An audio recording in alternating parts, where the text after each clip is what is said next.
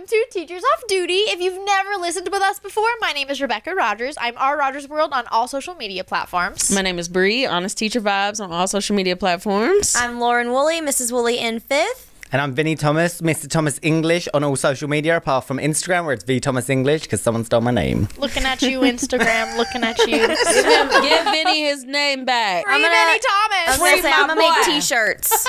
Free my boy. But anyways, we know that with the case of any job, there are always things that you wish you learned in either school or college or training, whatever it is that you did before, that you kind of make it to the job and you're like, wow, I have absolutely no idea how to handle this or what to do.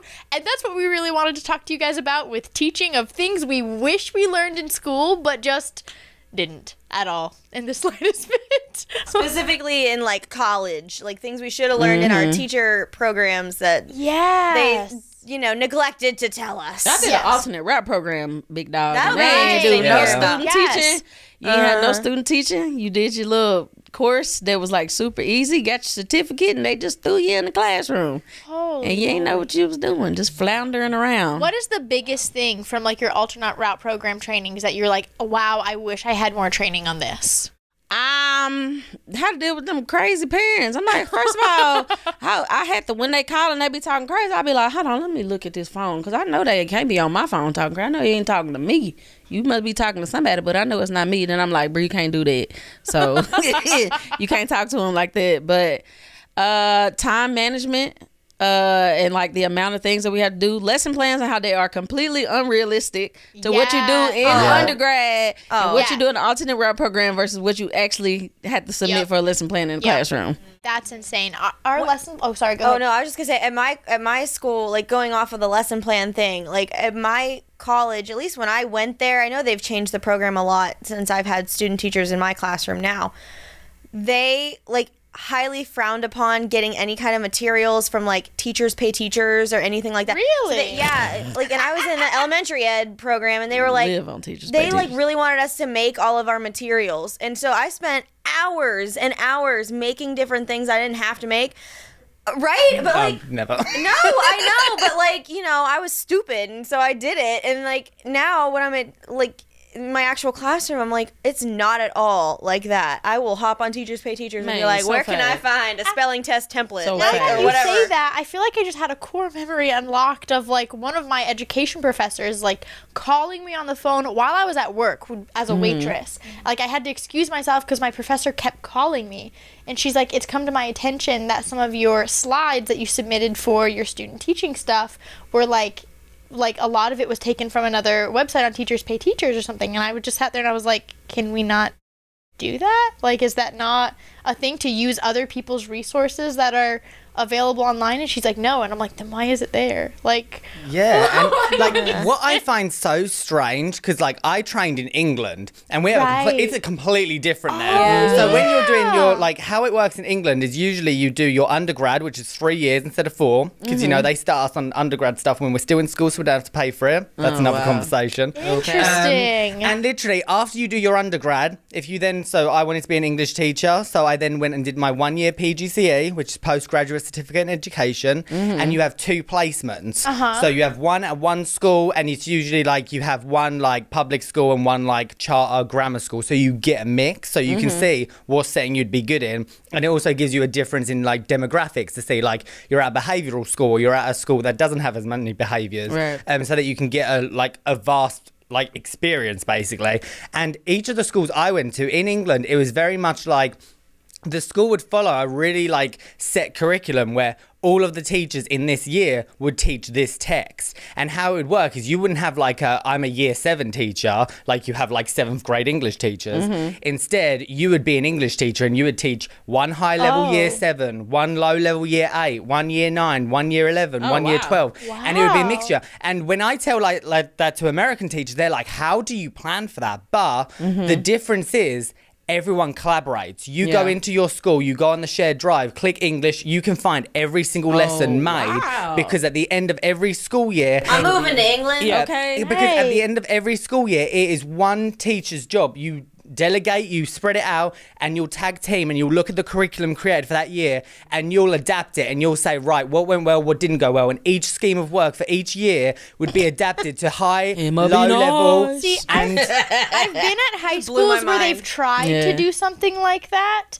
Because at my first school, the PLT, the group of world history teachers, like they tried to do something like that, but the curriculum just changes so often that it's hard to like keep on. I like that though. Like I wish it was more common. And it also, like, to me, I just found when I first came here, I was like, I've came from a foreign country, like, yeah, I'm British, but at the same time, I was like, I've came here, I've been offered a job.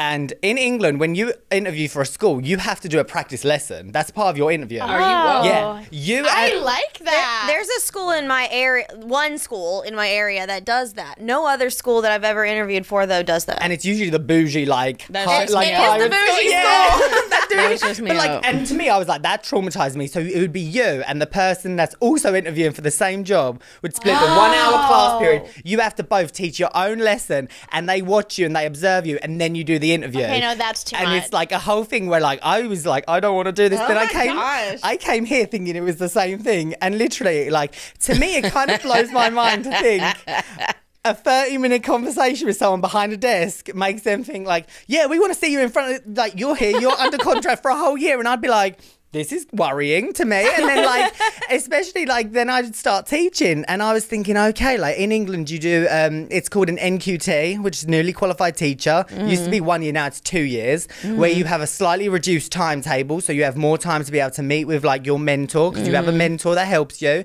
You get signed off on everything. Dang. And there's all of this structure and support.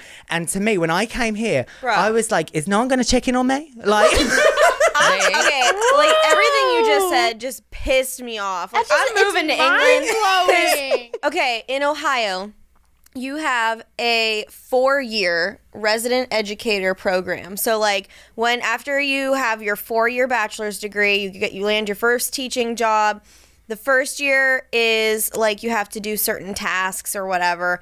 The second, and you have a mentor through this whole thing, but your mentor doesn't really do much of anything. They just kind of make sure you're doing, like, not to their fault, but like they just don't really do much. Like you could ask them questions and stuff, but they're not allowed to Right. help you with the tasks. Oh, wow, So okay. I don't know, but. What You y'all have point 4 is? years. You have 4 years of tasks, and then you have to submit your RESA, and it's like the summative assessment for your resident educator program.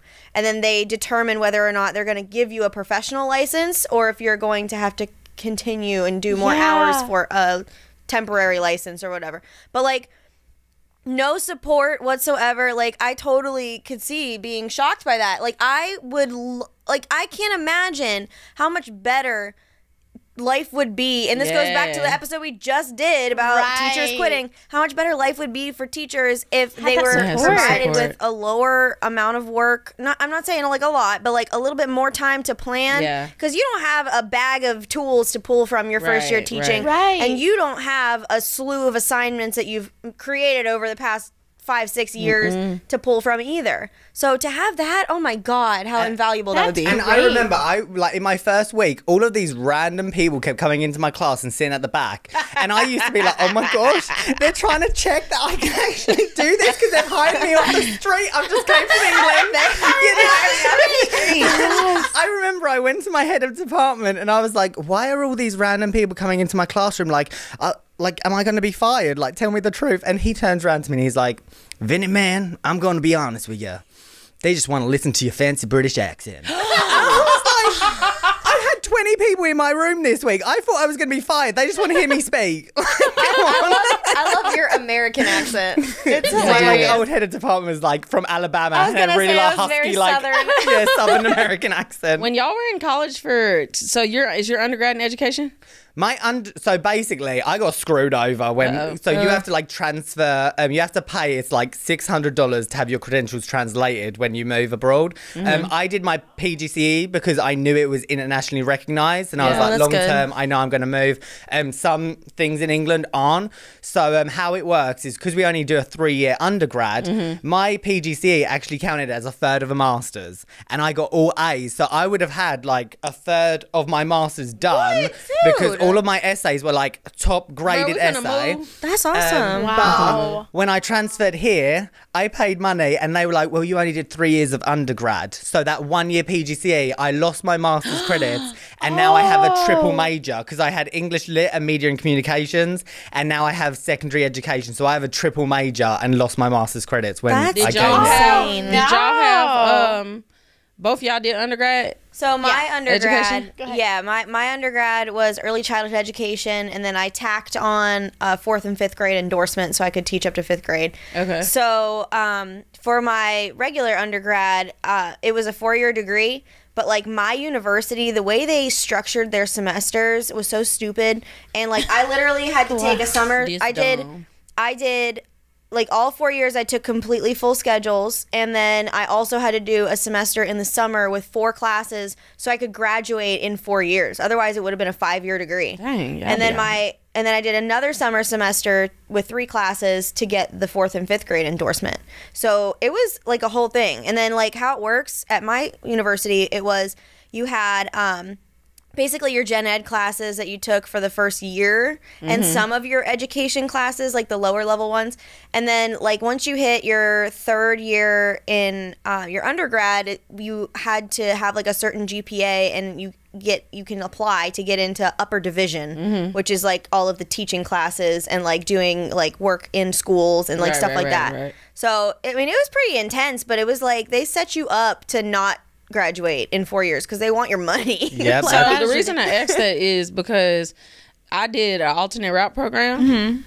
They obviously didn't teach us anything about Right. classroom management and that kind of stuff. But in y'all's undergrad, did y'all have a class about classroom management? Oh, it was so Not dumb. It was- really. yeah, it like was not like- the way that it should have Yes, been. I did. See, like also for me, like so how my college did it is I had to major. I basically had a double major because I had to major in history, but also get my licensure, which wasn't a major, but it was like a major on the side. Okay. So like we basically double major, and like if you're high school or middle school, you major in your content area, but if you're Okay. elementary, you major in like childhood development. Oh, yeah, and yeah, then yeah, it, okay. like again, like you get your license on the side and it's like a double major, but it doesn't count as a major. But when it comes to student teaching, Wasn't like that for my brother. My brother's middle school science and social studies, and it literally was a degree. It was like yes, well, yes, like in middle like school our, science and social yes. studies. They just didn't do it that way at my school because Right. like even like NC State right next door did it like completely different. Yeah. It's just how our program did it. But like even student teaching, I don't feel like and I used to joke about this all the time to my colleagues is I don't consider my student teaching year in college like student teaching because I didn't learn anything at all. Yeah. Like not even exaggerating, and like I'm really sorry if she's watching this, but like my CT, which a cooperating teacher, the teacher I was paired with in student teaching, she would leave the room when I taught for like the first half of the semester. Like she wouldn't watch me, and I would like It's like I need a bring drink from the feedback vending stuff. machine. Like she would go and hang out with the Back in teacher 40 minutes. down the Okay. hall, and like I would bring her like my professors want feedback. I want to know how I'm doing. And she, oh, you're doing great, and I would just think like you're not watching me. And then my professors came in around midterms, and they were just like, you're not where you need to be. You're not, but like they're like you're not doing what you should be doing, but they wouldn't specify of what I wasn't doing. It was so weird. And they just like kept telling me that for months. I didn't change anything because I didn't know what to change. And all of a sudden Yeah. one day they're like, that's perfect. And I'm Right. like, And it makes no I didn't sense. make any Yeah. changes. We need a at all. class. We need a class in how to unjam the copy machine. Yes. We need a class in how to be able to go take a crap real quick when you accidentally eat when you eat that cafeteria food because you left your lunch at home. We need a class in how tech not support. to. Yeah, we need a tech support after this past year Listen, with the pandemic. I feel like we could work for Yes. Google For or some Microsoft. of the classes I took at the time, I was like, what the heck am I ever going to use this Right. for? Like some of the things I was like, okay, that was kind of useful. Yeah. And then the ones that I thought would be useful are like completely useless. Right, like so right. Yeah. the one Yeah. class in elementary ed, it's really like you have to take a slew of different things. So I literally had to take my first year a 2-semester class that was not I didn't have to take a math class like usually everyone has to take at least one math. I hated that. I had to take teaching elementary math, and I had like how we learn or how we teach in base 10, so like counting 1 to 10 and then you make a group of 10 and so on. Right. I had to learn that in base 4. and it's like it like shows you how it is for a kid to learn base 10. Oh. So it was like Interesting. that class was kind of interesting to see that. So that was cool. And then I had to take an elementary, it was like childhood development, and I had to take childhood health. So I literally I took a class from a nursing professor about childhood health. I had to learn about all these like diseases and like symptoms of them. And I'm like, I'm not a doctor, so I don't know how you expect me to remember these, but like, it's useful to know. Right. I just wish I could remember it. I wish they would have did a class in college on teachers' mental health and how to take care of yourself. Yes. When Yeah. you especially your first year teaching. And all you get is like these random like kind of like, this is a wellness kind of seminar. No. And it's like, why do I need to sit? I had one where I went to and this woman put a glass down and was like, this is my cup. This is how I fill it. And literally was like, this was the trip I went on to Australia and did a slideshow of everything you did. And she's like, this is how you have wellness. And I'm like, but what about me right now? Like, I don't care about your Australian. I can't afford Australia. This is It's like, a okay, did you professor. come to like help me with my mental health, or did you just want to brag about going to Australia? Right. Like, No, I it's don't always know. like- No, something I wish I would have gotten taught in school was all the freaking acronyms that there are. Oh, yeah. There's so many there are so many acronyms. acronyms, and I know maybe a handful of them, and then like other time, I'm not gonna lie. So I got put on this new committee this year, and it's called NNPS. I now know the name of it. At the beginning of the year, when I was put on the committee, I didn't even know what it was called. Like, I was like, I'm on the NPS. NBC. And I'm like, I don't know what it's called, but I'm on a committee for community engagement. Like, that's all I know. Sounds like Vinny trying to But, say like, there's acetaminophen. so many. There are so many. And I'm like, how are we supposed to remember all these? I think for me, the main thing that I was like, I remember coming in and I had like next to no SPED training whatsoever. Oh, yeah. And I came Right. from a foreign country. Someone said 504 and I was like, is that a phone call? Is that a zip code? I don't know. And literally, like, I remember coming in and I looked at my list. At this point, the most I'd ever had in England was 1, maybe 2 IEP SPED students in a class. I looked at Is my... that not typical? What? Or like IEPs, like They those are, typical? but I don't know how they do it. But like, I don't know if it's just like different populations. But like in my experience, like my schools, like in England, didn't have as high a volume of Where I IEP had, like, as 10 in America. each class. Right. Yes. Well, I also Right. think, you know, depending on the district, some like kids are identified differently in other Yeah. districts than, you know. Yes. So, I mean, it all depends on how districts are identifying kids with IEPs. But, like, yeah, it depends on the district how many are in Well, the and room. I remember I was like, because this is one thing that I wish I would have known. Mm-hmm. When you go to a district and you apply for a school, all of the internal transfers in that district happen first. Oh, Yeah. So yeah. all of the yeah. great schools that everyone wants to work for, old Pam's already put in for a transfer there. So when you're trying to get into that school district, you can bet you're going into the school that no one in that district wants to go work to. for. Yeah. Oh, yeah. And you go into it and you're like, oh, I got into my district. And like you're like going all of like this massive parade about it. And then you get there and everyone's like, welcome, this sucks. And you're just like, thanks. And I said this to my wife when she was applying last year. I was like, I'm going to be real with you. When you get in with a district, the likelihood is, unless you are blessed and everyone loves their school and they're situated, you are going to get the bad school in the Right. district Never thought because about it that's like your that. entry. You Yeah. start at the school with a bad reputation and then you transfer and then you build up. And I Well- think that's something that I wouldn't have expected as a first year teacher. And a lot of, you know, I know they helped us in college, like getting our resumes ready and stuff like that. But like a lot of the stuff I realized when I was applying for jobs is like, it's very much who you know. Yeah. Like, at Yep. least in my Yeah. area, it was very much who you know to get an interview or to get into the school.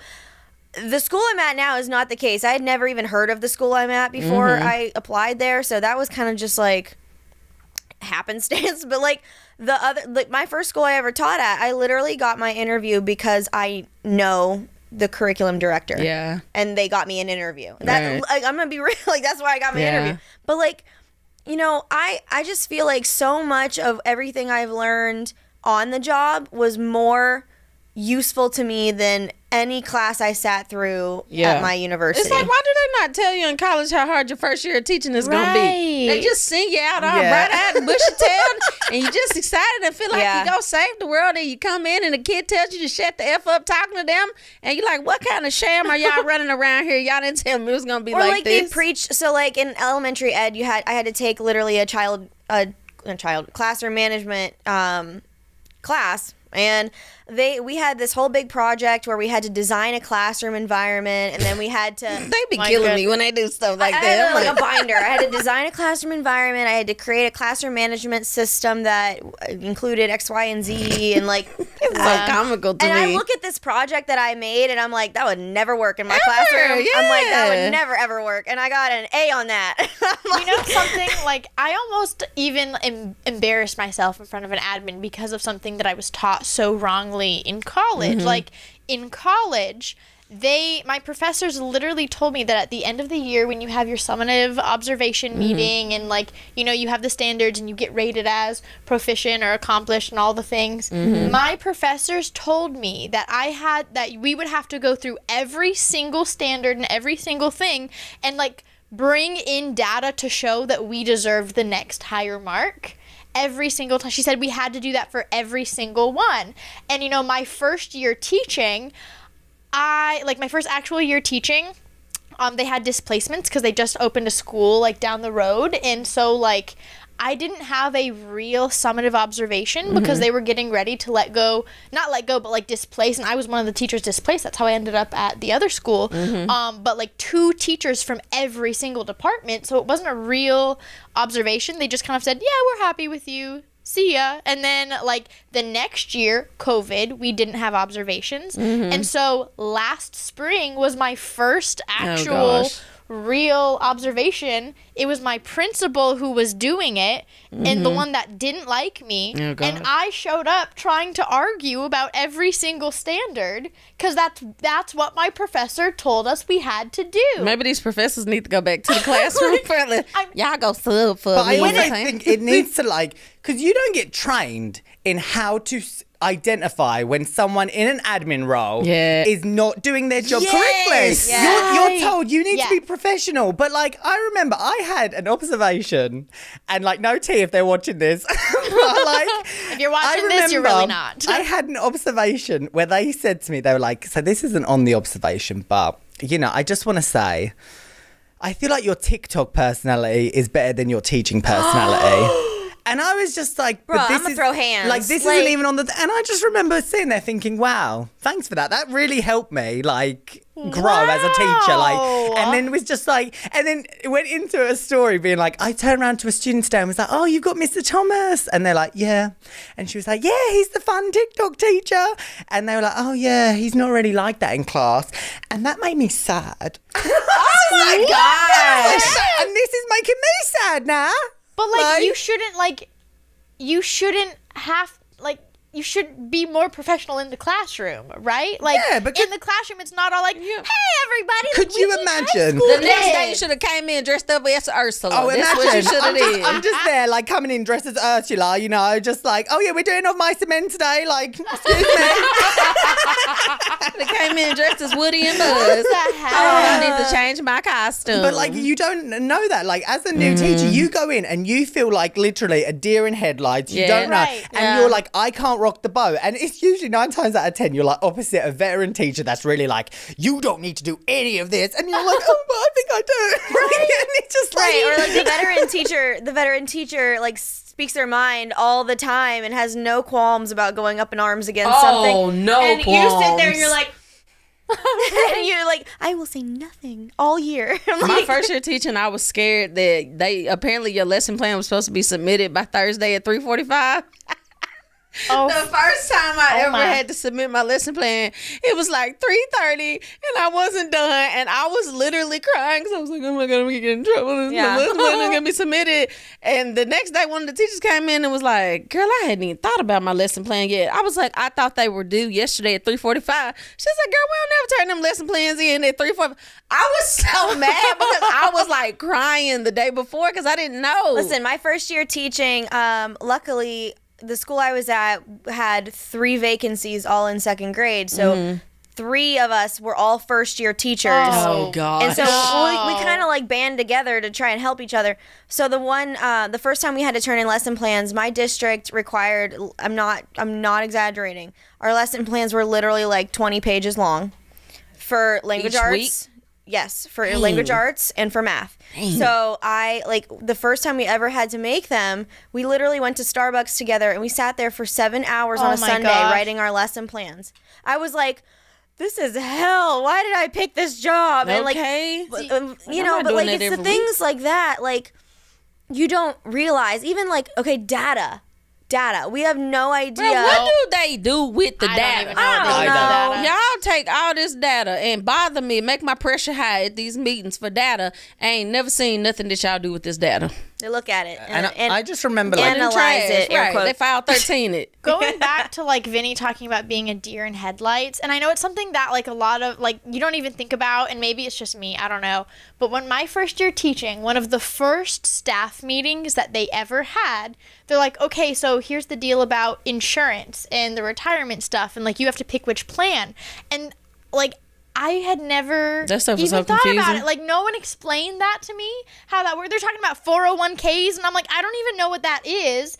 As like I just graduated college. I was just Hold on. hired a couple weeks ago. You ain't know what a 401k was, At best the friend? time I didn't. Oh, Now best I friend. do. But like I didn't know. I knew what a 401k was. I have a 403b, and I didn't know what that was. What the hell is that? It's just a tax shelter account. So Oh, like, see, it's a okay, I secondary already judged you. retirement. I don't I know know what a anything. 403b was. explained Like, I it got to me. They just like had this meeting and they're Live like, okay, fast, here's die the deal young. with the insurance. But like no one told me that we were even having that kind of meeting. Apparently everyone just knew, oh yeah, first meeting of the year is like insurance. I didn't know what it was. I had no idea like what I was supposed to expect. No one explained it to me, and I was just like, what Okay, you- is this? you Like wanna know I something wish funny? they talked about this in school. You want to know something funny? What, I what? did to myself my What? first year teaching. So, going off of what you said, the finance stuff, I didn't have a clue about that. And Right. so the 403b that I have, the guy, like the guy who's the financial advisor, comes around to the school and he talks to all of the teachers, and if they want to change anything, cool. If they don't, whatever. So the first year, he was like helping me set up my 403b. And he's like, do you still live at home? And I was like, yeah, I'm 22. I don't got a house. And so he's like, okay, that's good. So you don't have a house payment. And he's like, so, right now, since you don't have as many bills as you might have in the future, now would be a really good time to put, to be aggressive with your account and put whatever you can in there. And I thought, because I'm stupid, I thought Bless. that the 403b was my only retirement. I didn't know I was getting STRS. Oh, God. So they take 15% of your paycheck for STRS. I was putting an additional 15% into my 403b. So 30% of my paycheck was going into my retirement fund. And they won't let you change it. No, well, so then I got my first couple paychecks, and it was like I was making like $600-700 a paycheck, and I was like, Mom, I'm like, I can barely afford my car payment. I'm like, how am I gonna? I'm like, what do I do? And I'm like crying, and I'm looking at my paycheck. I'm like, this can't be right. I'm like, what am I making here?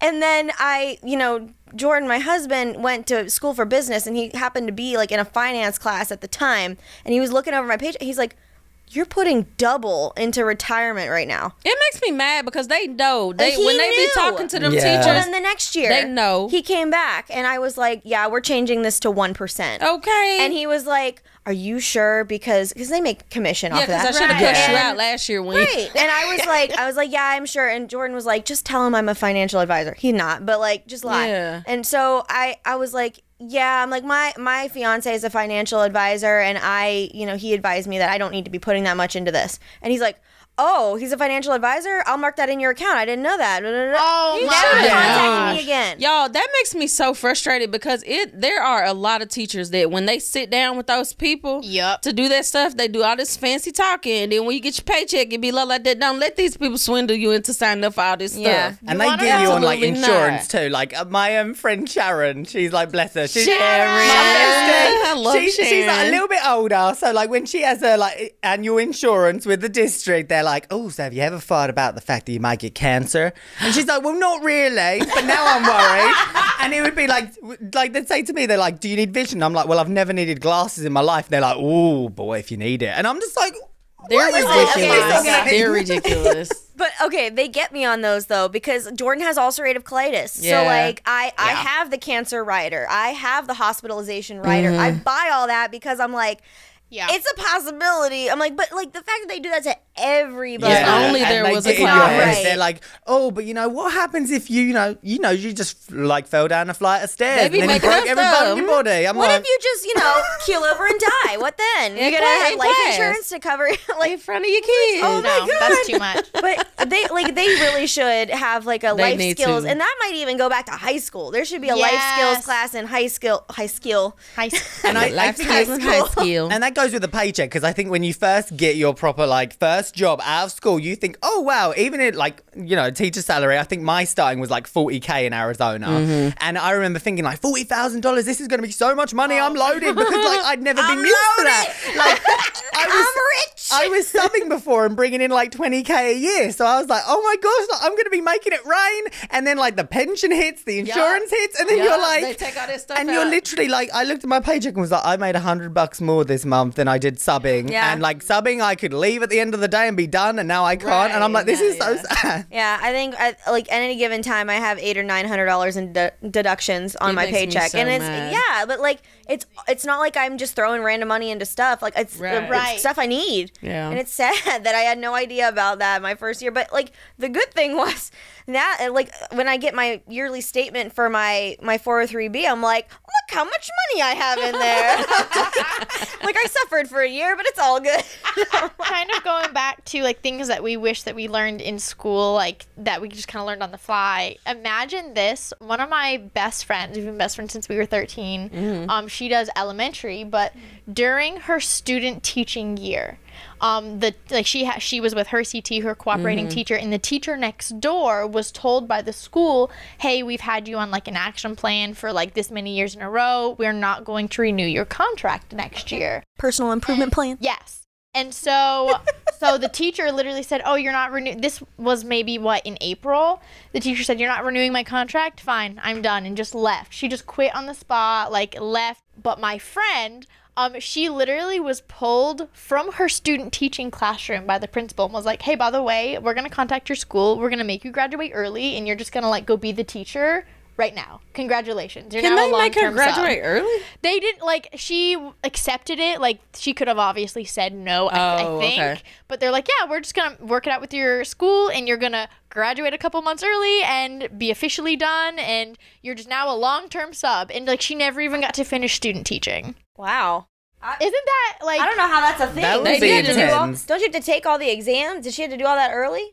I think she just took it as because she wasn't hired as a full-time teacher. She was hired as a long-term sub. So she still graduated. She still did the 2 months, but they let her be a teacher before she graduated. Kind of. She didn't have to go to her classes at school anymore. She just did teaching. That's crazy. My but had to university take would never. Man, It was Union very would interesting. never. My school and would. let me tell you, we went in to look at her new classroom. It was the most disgusting thing Yeah, they be leaving them I've classrooms ever nasty. seen.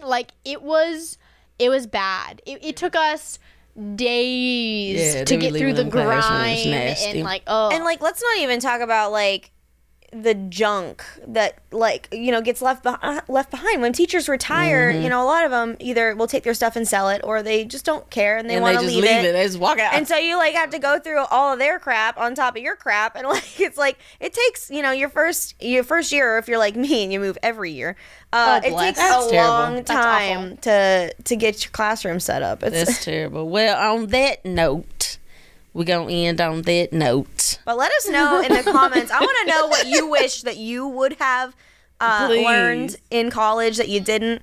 But we hope you guys enjoyed this episode. Thank you so much for watching. And go follow us on all of our socials, Teachers Off Duty Podcast. And we will see you next time. Bye, Bye, best guys. friends. Thank you.